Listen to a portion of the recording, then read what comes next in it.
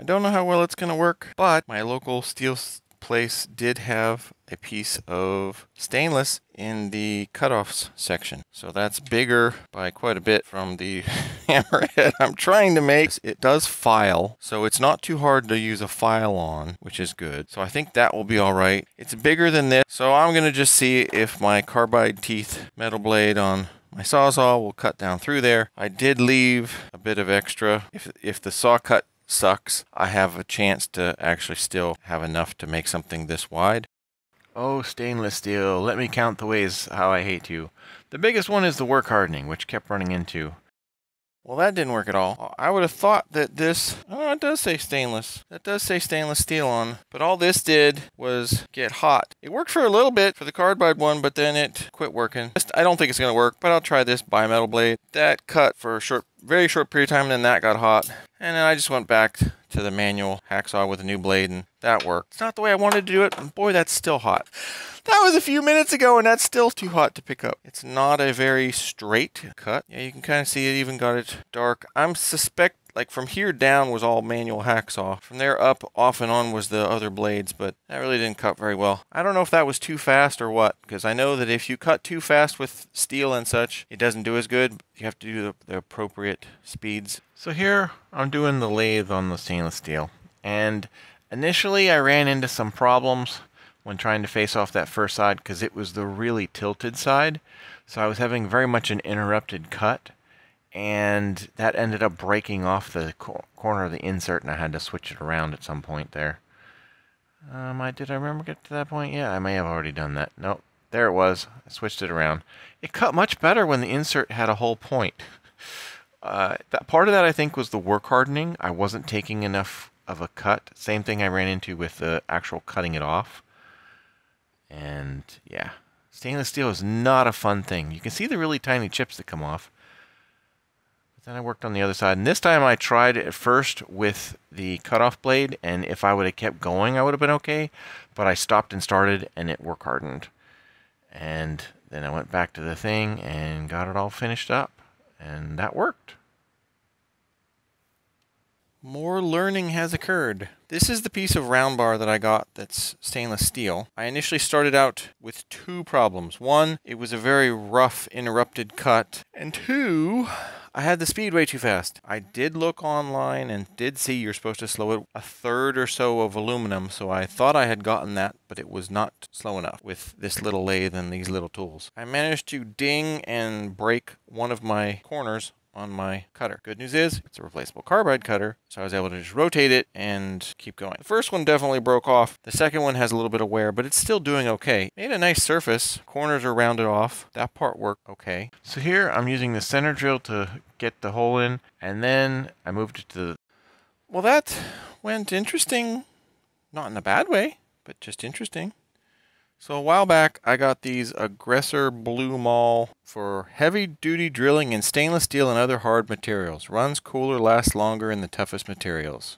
And there was a 1/4-inch bit. That's the same one I tried in the lathe that just, it started and then that was it. It did not go anywhere. So I put it in the blue drill press, because that's the one that has the cross-slide vise on. Got it centered up on what seemed to be the hole, drilled, and then the one thing that I did read online, because I did try and research this first, was that you want to drill and always be making a chip because stainless steel will work harden. And I think that's the problem I was having on the lathe, and that may also have been why I broke the bit, the carbide bit, and why I may have dinged a little bit of my cutoff blade that I tried doing the second cutoff thing. I may have not been making enough chips one of the times and it work hardened, because when you push harder then it would cut better, but then if I went too slow it seemed to not cut again. So I think that might have been part of my problem over there. But again, first time doing this with stainless steel, so it's learning. So the way I have this set up, since I don't have a proper, milling setup, is I did have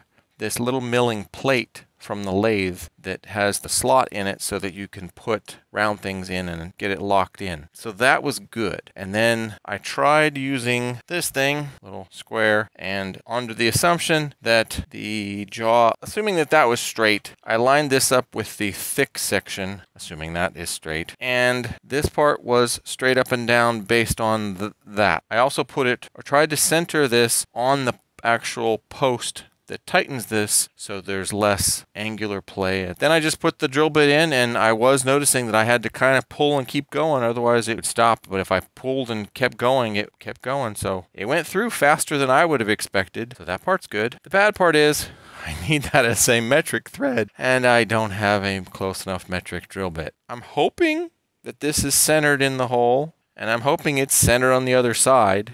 I'm not going to take it out of here or move anything, because then if I get the other drill bit, then I could theoretically drill down through that same hole without playing around. So now that I have the proper metric drill bit, I'm going to enlarge the hole from the 1/4 inch to the proper size, and just went down through in one motion. So hopefully that didn't work hard in it too much, but I don't know. And now I start with the tap that came with the drill bit, and I got in like a couple threads, and wasn't really going in good, so I figured, all right, I'll try it, and it broke off. That's really annoying. And then I tried to use a vice grips to pull it out, and as soon as I tightened it, that shattered off too. Fun! That's not how you were supposed to tap a hole. Since I did not have the right drill bit, I bought this set off of Amazon. I don't recommend it, or I should say, drill bit worked because I had the hole mostly the right sized. But as for the tap, yeah, I don't recommend that. I wasn't even pushing or turning that hard, and this broke. And then I made the mistake of trying to use a pair of vice grips, as you saw, to clamp on there, and, you know, it clamped on, and then it shattered again. So that was definitely set too hard, and yeah, that's a bunch of crap. That's not how stuff's supposed to work. I have another set that I can't use because there's now a piece stuck in there. So we'll see if I manage to get that out. So I got a little screwdriver and was able to gently tap it and rotate it around till the little piece came up out. It was not very big, but boy, I'm so glad that came out. And then I tried one of the taps from the other set that I got before, and that one worked fine. The big thing was just getting the chips out, and there were some hard spots, so that was kind of annoying. Work hardening again. Stainless steel is not a fun thing to play with. I don't know that if I knew what I knew now, would I do it again? I don't know. Maybe, maybe not. It was that annoying. I did finally get it to work though, so I don't have to do it again. Hopefully. We'll see. But it should be fine. But here, it's a lot of work, especially with that tap handle. It just does not work very well. Well, that's progress. Even though the first one, the Drill America, failed. The POU MX 8x125. That tap was too hard and failed. The tap set I got the other day, this DWT S8 by 1.25 3-flute tap set, those worked good. I used the same basic one as this was, which means it has the slants at the top, so that's good for starting the holes. And then I used, after it was down in a ways, I used the bottoming tap to clear it out far enough. And I managed to get not only the new aluminum one that I did that looks like it's pretty well seated the whole way around, but because the threads on this centerpiece are much tighter, the brass one that broke on the other one screws in, which means the aluminum one also works. So the problem with this thing, they had the hole too big and there wasn't enough meat on the threads to come out the whole way to actually engage. So now I get to drill a hole down in the center to try and hold a handle. So what I have to figure out, since these are my choices, threaded rod, which is probably not ideal, or this straight rod, which might work. But that's about as big around as the other handle. I think a handle like that would work. That should be big enough to go in the center. Alright, so now I have the piece of 1/2 inch bar, so I figured, alright, I have a 1/2 inch by 13, so we'll do the tap, or do the die and then the tap, and that was hurting my hand because it was not going in. It just kept getting stuck on hard bits. And so I bought a new wrench, and oh my gosh, that was so much better. I could do fractional things without it hurting my hand. I'm so glad I got the new wrench. Then I was able to finish tapping that the whole way down for the 1/2 inch 13 hole for the shaft. So that's good. I much prefer that tap wrench. I've never liked this kind. This is the kind that came with all my cheap sets from Home Depot for the taps and such.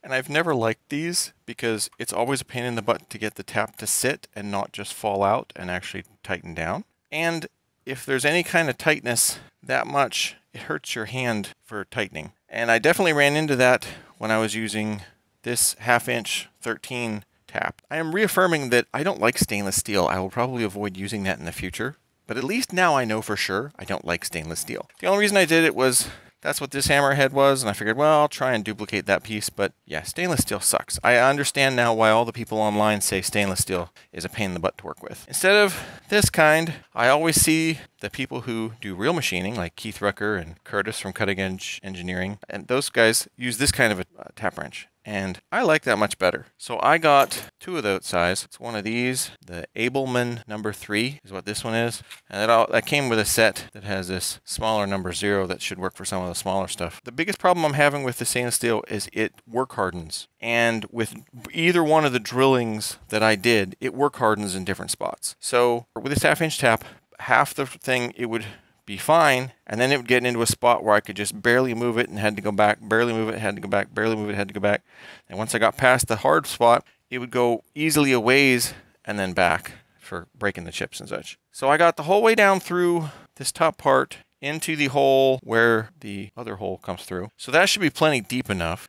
This new handle was letting me hold on enough that when it got super tight in the hard spots, I could turn past it.